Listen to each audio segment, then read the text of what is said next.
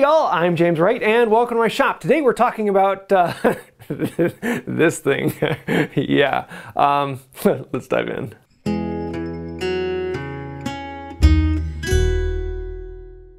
So basically what happened was a Stanley 71 and a 45 got together one night, and 9 months later you have the 171. I mean, okay, to be honest, you have to kind of understand the time where this came out to understand what exactly it's for. Nowadays, if you install a door in a house, it comes pre-hung. But back in the door, if you put trim on the house and you were a finished carpenter, you made the jamb, and often you made the door. Now, sometimes you may have purchased that from a cabinet shop, but you still had to put the hinges in, you had to put the lock in, and you had to make all the holes that make the door what it is. So because of that, there were lots of tools in the market dedicated to installing hinges and installing locks. It just made the job easier because it's kind of tedious, and if you have a tool that does it really well, then you've got a tool that you can use and you can make money with. Now, Stanley had the hinge butt morticer. It may look like a scrub plane, but it's actually a router plane, a very, very simple router plane. And what it does is it comes in and it will round out the hinge butt mortices, so you can get a mortise slot for the hinge to fit into. It works fairly well, but the problem is it's all about skill. There's nothing to hold it in place. And you can't do it really well with the 71 because on the edge of a door, there's just not enough stability there to give you what you want. But Stanley noticed something. Their combination planes have been selling really, really well. The 45 is actually a really well-selling plane that a lot of people loved. And they said, well, what if we took this and we put a fence on it? They added a few more bells and whistles and came up with the Stanley 171. This has a fence on it, so I can register that up against the side, and I can know exactly how far in I'm routing. That way I'm not going past my line, and I can just focus on routing. But unlike the 71, which has one tightening knob here, this one's got two tightening knobs and a lever and the screw coming up, and it just looks kind of confusing. So to really explain what this thing can do, let's actually use it and make a hinge mortise. So here's a piece of white oak, about the right size for a door. Normally you'd put your hinge on there and you would mark around it to figure out what you want. But as with any trade, things became standardized and there was a tool for that. Stanley made the number 374. These are all hinge butt markers and they're standard sizes. We have the 3, 3.5, and the 4. With the little stops on there, I can put them in there and then I can just pound it down. And not only do we have the exact size of our hinge marked out, we have our starting cuts in there. A little bit deeper than I could even make with a marking knife. Often the corners were square, so I could come in with a chisel and I could extend these lines and square them off. But as we know, most hinges now are rounded, and so you could find a gouge that matches your round, put it on there, and with a few quick taps, you've got a rounded corner that matches your hinge. Now in comes the 171. I can put my knife on the line, and then I can loosen up these and slide this fence in to give me the exact placement so that my cutter won't go over the line. Then you've got this weird doohickey up here, and I can actually rotate this to raise and lower the cutter. So I can set it for just a light pass right there, and I can lock this down onto this. And then there's a second screw here that actually locks this foot in place so it doesn't want to rotate very easily. And now for the main event, we can finally come in and cut. Taking a little bit of a heavy cut, but with some tapping, we can get in, and we're down to depth here. Now here's the first problem. The blade's going that way, and I need to go up against that line. If I turn this around, now my fence is in the wrong place, and how do I fix that? Well, Stanley said, well, that's easy. You take this screw, you loosen it, you push this lever down, and then you can rotate the foot. Ooh, look at that. Now it's exactly the same spot, exactly the same depth. And we can come in here, and we can go the other direction.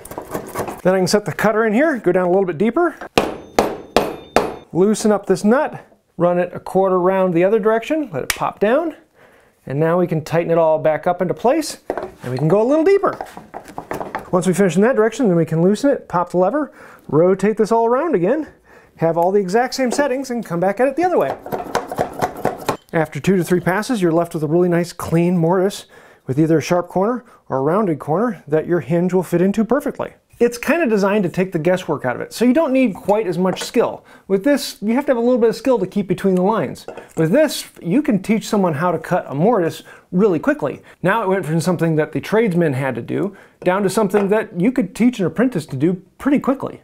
And that's not all the features this had. Number one, you could get different cutters, so you can get different widths on there. Number two, you'll notice that this is a separate piece. I can take this screw off, pull the foot off, and just sharpen that rather than having the whole thing in play. There are also 3 holes through the sole, 1, 2, and 3, so I could put on a wooden sole on here if I wanted that. And then of course all the other knobs and buttons so that I can move it up and down, I can rotate the foot, and we can have all the settings on here to go any particular direction I want, and still turn this into a nice quick router and maintain my depth. Honestly, it was a really well thought through tool.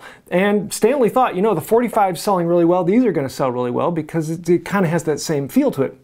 The problem is, the Stanley 45 replaced a bunch of planes, and it has a lot of other features it can do. This replaced one plane, and it replaced a very cheap plane.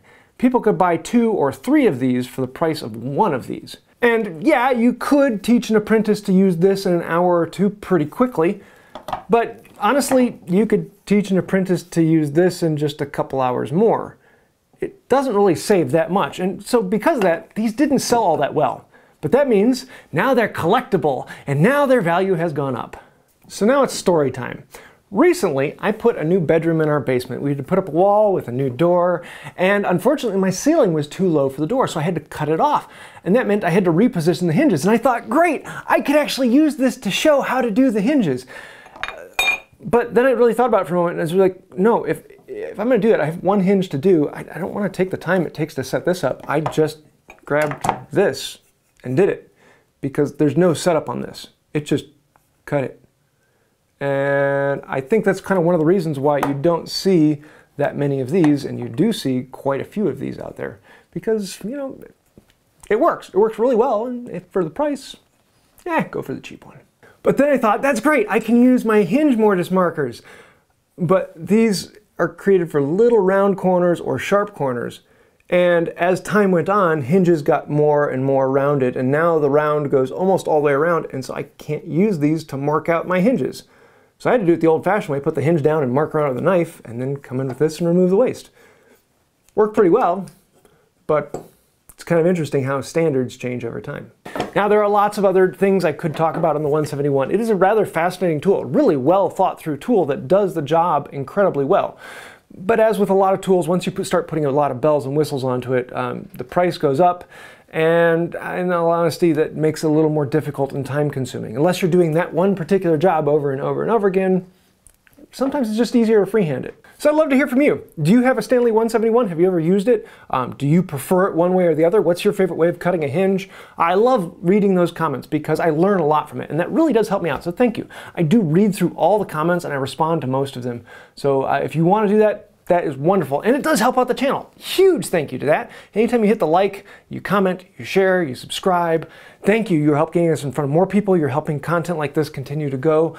That means more than I can say. Now, if you want to take it one step farther and really help out the channel, you can look at all the names over here. Those are all the patrons on Patreon. Those are the people who are financially supporting this channel and keeping us going. Without all the patrons on Patreon, we would not exist. We are completely sponsored by you, the viewer. And if you'd like to find out more about that, you can go to patreon.com/woodbywright or click the little description down link. Or you could become a member here on YouTube and do it that way. We have special perks for both, and that really means a lot. So thank you for that. So until next time, have a wonderful day. I love tools with bells and whistles.